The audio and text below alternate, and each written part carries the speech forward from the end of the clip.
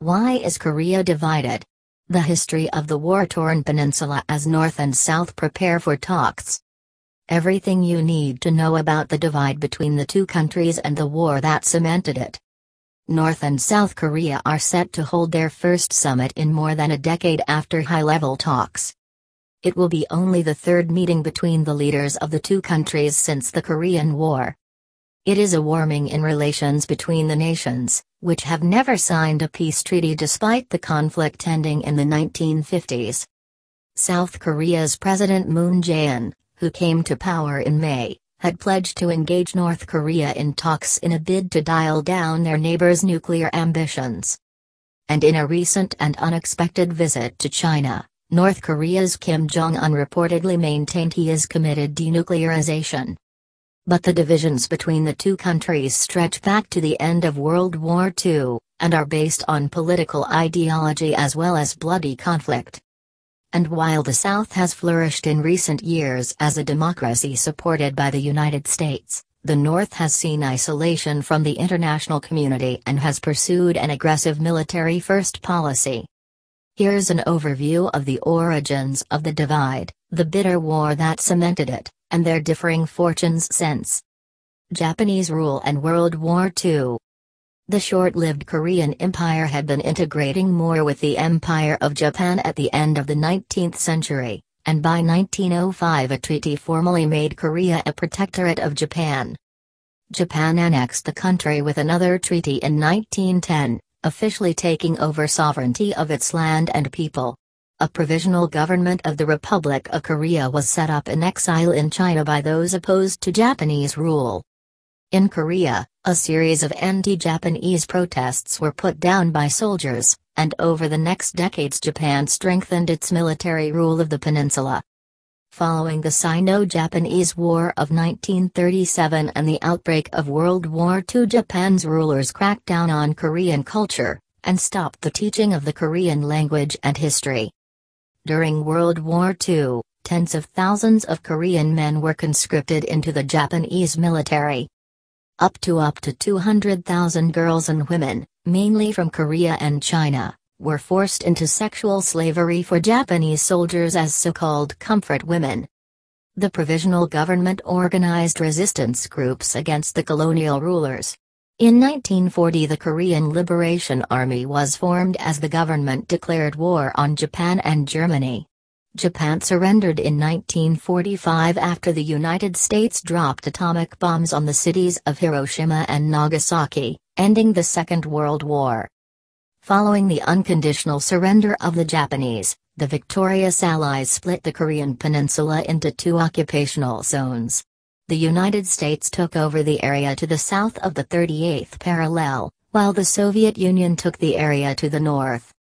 The original plan was to work towards a united independent Korea, but the Soviet-US Joint Commission overseeing the transition failed to come to agreement as Cold War tensions between the two superpowers deepened.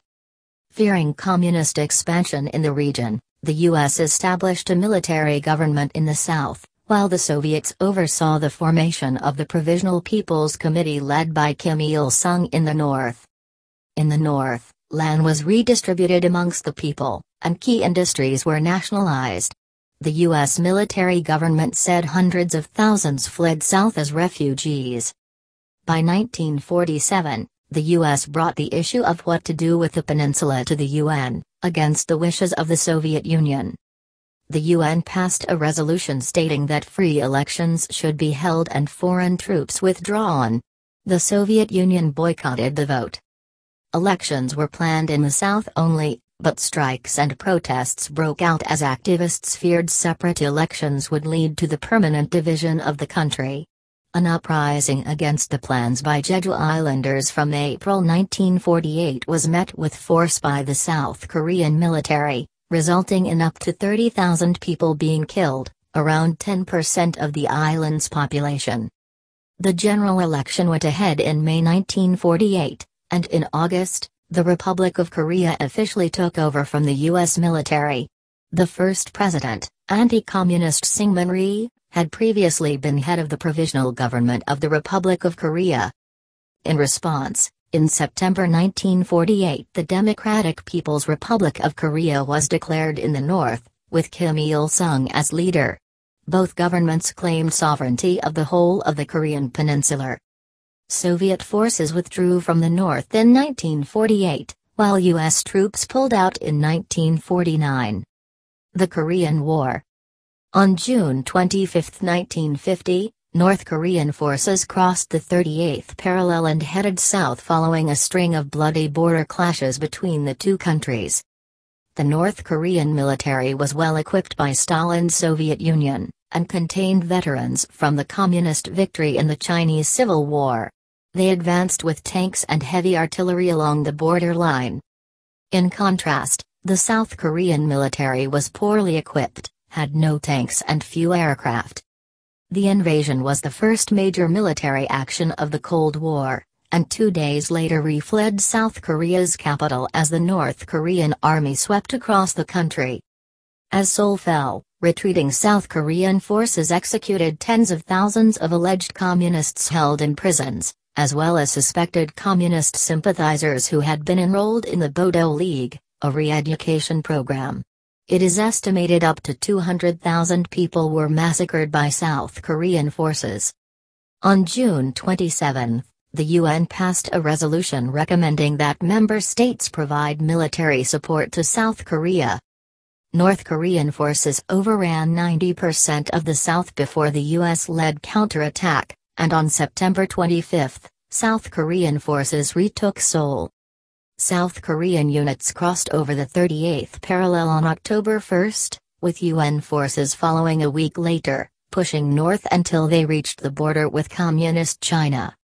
In November, the Chinese entered the war, and together with the North Korean army forced the UN forces back south. In 1951 the war ground to a stalemate near to the 38th parallel, but fighting wore on for the next 2 years while armistice negotiations continued. American bombing destroyed huge numbers of buildings in North Korea, crippling the country's infrastructure and forcing the population to build homes and factories underground. The Korean Armistice Agreement was signed on July 27, 1953. It created a 4-kilometer-wide buffer zone between the two states, called the Korean Demilitarized Zone. The new border crossed the 38th parallel diagonally, and reflected the position the two forces held at the end of the war. A peace treaty was never signed, and both governments still claim sovereignty across the whole peninsula. The conflict resulted in the death of more than 2.5 million people. Autocratic South Korean President Syngman Rhee remained in office until 1960, when a student uprising forced him from power. After a period of instability, General Park Chung-hee seized control in a military coup and ruled until his assassination in 1979.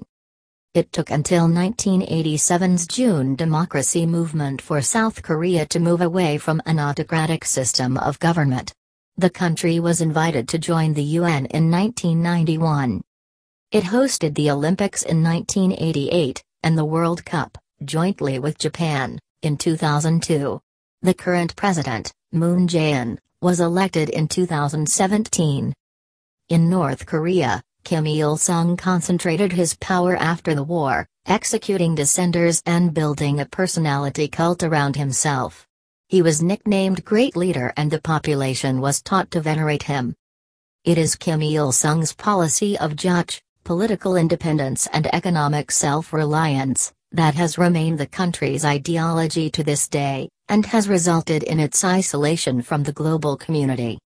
Until the 1960s, economic growth in North Korea was greater than that of South Korea. By the late 1980s, however, the economy had slowed, and it came close to collapse in 1991 when the Soviet Union fell and aid was suddenly cut off. Il-sung died in 1994 from a sudden heart attack, and supreme power passed to his son Kim Jong-il. His son continued the personality cult of his father, being declared dear leader and promoting a military-first approach.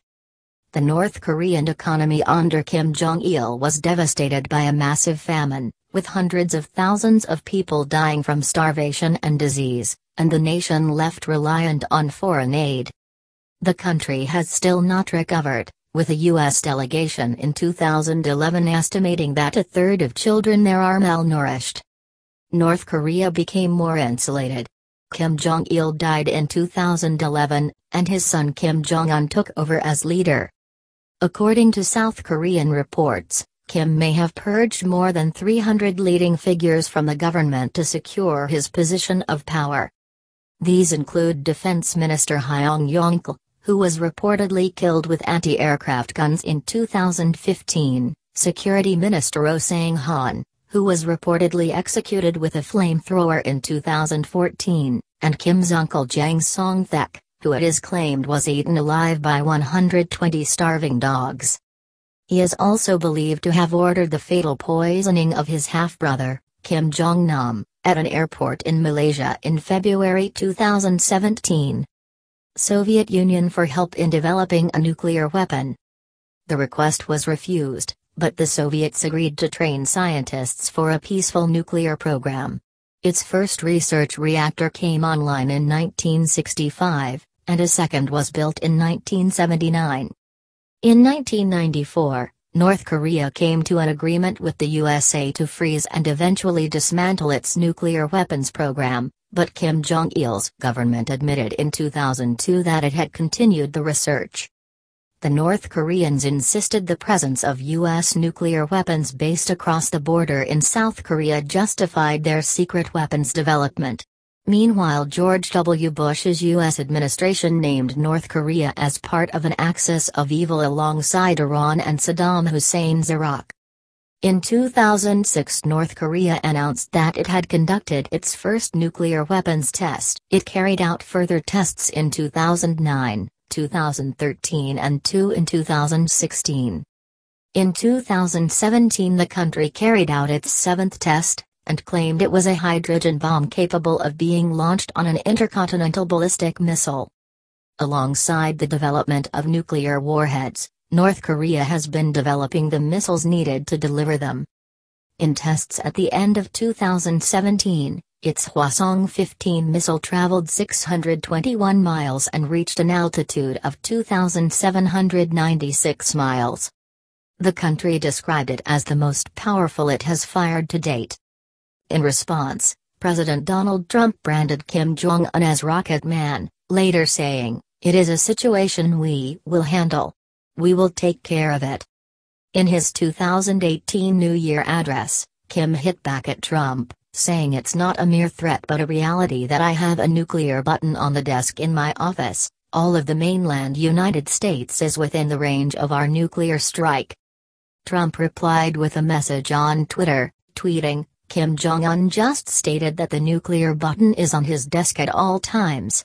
Will someone from his depleted and food-starved regime please inform him that I too have a nuclear button, but it is a much bigger and more powerful one than his, and my button works."